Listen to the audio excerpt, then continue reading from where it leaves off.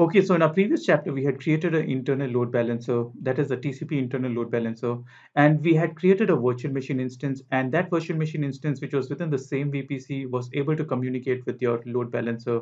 So here the only caveat is that your virtual machine should belong to the same project, and it should belong to the same VPC, and it should be within the same region. So in this particular example, we'll see on what a private service connect is. So using a private service connect, you can connect your internal load balancer to another particular project. So we'll be creating another project, and within this project, we'll be creating a default VPC. And within this default VPC, we'll be creating a virtual machine within the same US Central 1 region. And this particular virtual machine should be able to communicate with your particular internal load balancer. So to do this, what you need to create is the private service connect. So let's see how we can create a private service connect and connect your virtual machine in another project, in another VPC to your internal load balancer that we had created previously. So here now, one thing to note is that your virtual machine should belong to the same particular region. So even though you're creating a private service connect and connecting it to a different project within a different VPC, it still is a regional construct, and your virtual machine only which is residing within US Central 1 can connect to your internal load balancer. So that is important thing to remember. So if you're creating a virtual machine in another region that is not US Central 1, you will not be able to communicate with your internal load balancer, which is in US Central 1. So that's an important point to note. So now let's go and check the demo out. I'll see you in the demo. Okay, so now that you've created your internal load balancer, now this is again the same load balancer that we had used in our previous chapter. Let's create a private service connect out of this. So all that you need to do is you need to go to your private service connect, which is again within your network services. You can just click on this, and then you need to go to publish services here, and you need to publish the service. So you can just click on this, and here you need to mention that it's an internal TCP that we've added, and in the drop down you will see that the load balancer that you've created. And here you need to give a service name. So let's just call this as my fest service. And here you need to reserve a subnet. So let's click on reserve a new subnet. And here you need to give a name for your subnet. So basically this subnet would be exclusively used for this private service connect. So let's just call this as uh, service connect subnet. And here you can give a CIDR range. Of course, this CIDR range should not be present within the current default network. So let's click on add. So I'm going to use this particular CIDR range. And you can see that this particular CIDR range already overlaps with an already existing one. So let's just give this as, let's just make this as 30 and let's see if that works. And let's just give this as 24.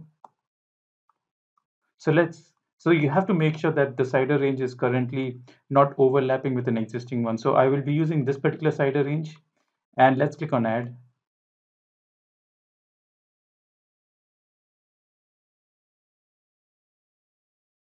That you created your subnet specifically for your service connect, the last thing you need to choose is basically whether you want to accept connections for a selected project, or you want to automatically accept connections for all the projects. For this example, let's just click on this one. So any project can associate with this particular service connect. So let's click on add service and let's create a service.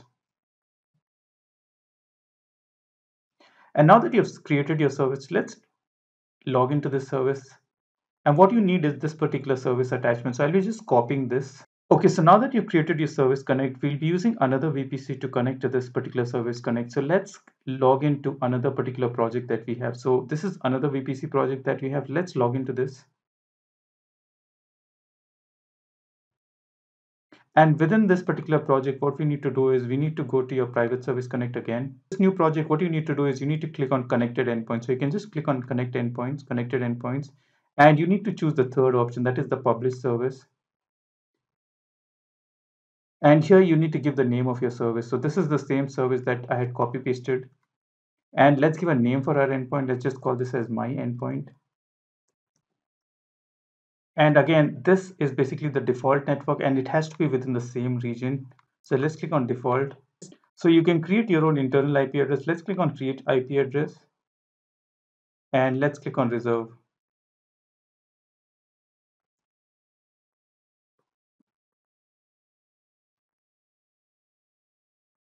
So I already have on my IP address. So let's just make this as my IP address one and let's click on reserve. And let's reserve this private IP address. Okay, once you've done that, let's click on add endpoint. Now, one thing to note is that your other VPC can only connect using the same region. So your other VPC should have a subnet within the same region. So that's a very important thing for you to know. So let's click on add endpoint now. And now let's refresh this particular page.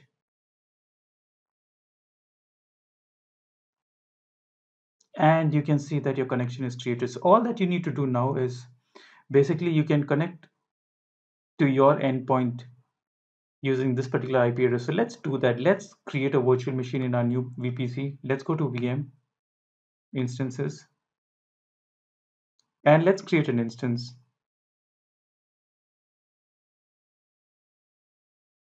And it has to be in US Central 1. So that's one thing to remember. And let's create an E2 micro and let's change the boot disk.